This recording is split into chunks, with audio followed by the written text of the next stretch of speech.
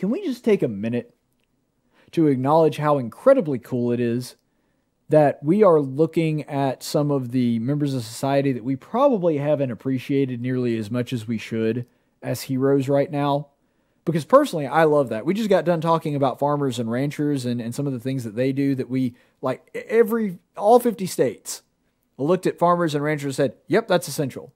And I think that that's obvious, and anybody that would have asked that, hey, the people that grow our food, essential or non-essential? I'm going to go with essential. Like, it's a no-brainer, but the fact that it's being put front and center, I think is a fantastic thing for our society and a fantastic thing for us. And I'm hoping what it does is, especially people that are kind of cut off from that agrarian society, that they think their food comes from the supermarket, or at least that's how it plays out in their head as opposed to being grown by people.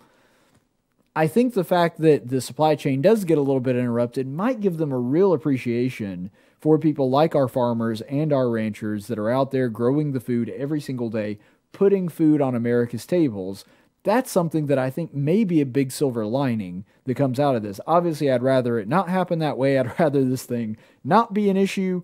But if this is going to happen, that may be a really big silver lining to where people go, huh, so I guess the ground beef doesn't just show up at my grocery store. There are people actually involved in getting it there. It makes people think. It puts it at the forefront of their brain instead of it being an afterthought.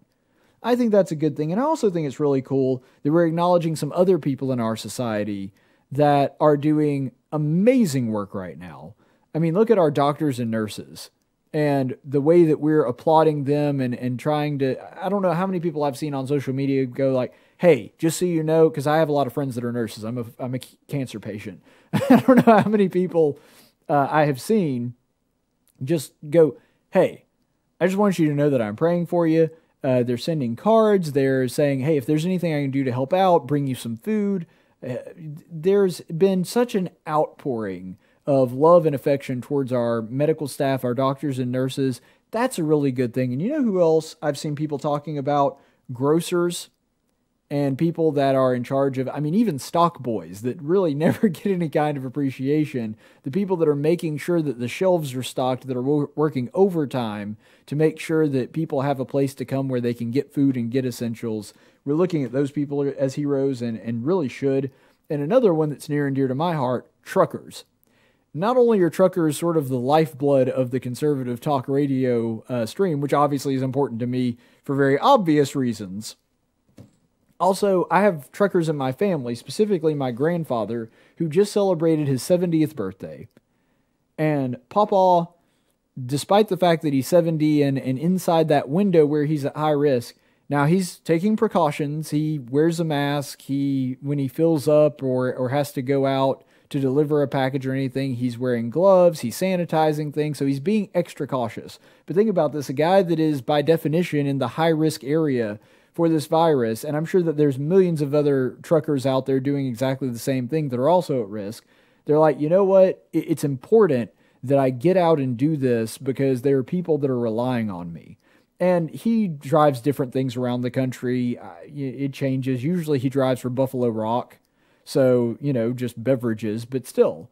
Like the fact that we've got truckers out there making sure that our supply lines are working, making sure that people are getting food, they are really an unsung American hero, and I appreciate the work that they do, not just because my grandfather is one, because I was the same way before he became a trucker. But, I mean, God bless our truckers, and I personally feel a lot safer knowing that they're out there trying to make sure that people are getting the things that they need. And another thing, which is another one that I have a family tie into, teachers.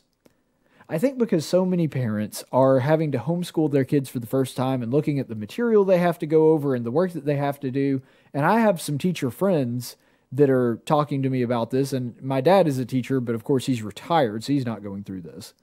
But I have a lot of teacher friends that are telling me, I'm getting so many letters, I'm getting thank you cards, I'm getting people call me up and they'll ask me questions about things, but at the end of the call, they'll just stop for a second and say, by the way, I really appreciate what you do. This is a lot harder than I thought it was going to be.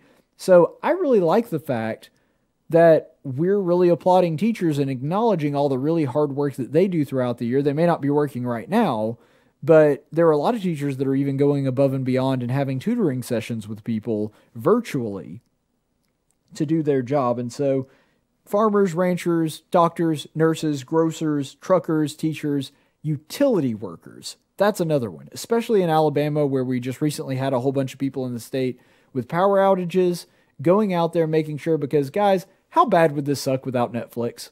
Really? Like being stuck in your house all day, no Netflix, no Hulu. I actually don't have Netflix anymore. I use Hulu and Disney Plus. But all our streaming services and the power. I remember when the power went out over here and I was like, oh gosh, this is going to suck if I'm stuck here for a couple days with no power. But, thank God for those people. And I like the fact that we are looking at normal working class Americans and applauding them as heroes. I think that's a practice that we should continue to do long after we're all out and resuming our normal lives. Because ultimately, I think for a long time in this country, we did look at those people as heroes, and we've kind of lost that a little bit. And I'd just like to say thank you to all of those people in those professions and some of the other ones that I'm sure I missed when it comes to essential workers. I thank you, and America thanks you. We appreciate what you do. And I think that when it comes to some of those professions, it would all do us a world of good to just remember to appreciate them and appreciate all the people that serve us kind of behind the scenes that we don't always necessarily know about or look at. You people make a difference. Your work is appreciated.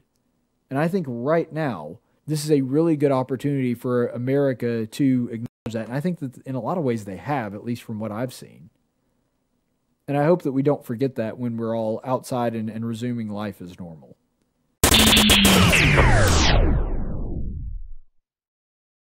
Studies show that YouTube videos featuring attractive women get far more likes and subscriptions than ones that don't. This is especially true if she's exotic looking. Luckily, in the modern era, there's an easy way to work around this. You see, I identify as a very attractive Hispanic woman, so now you have to like this video and subscribe to my channel, otherwise you're just an evil, heartless Nazi that hates brave, liberated, beautiful Latina women like me. Checkmate, woke brigade.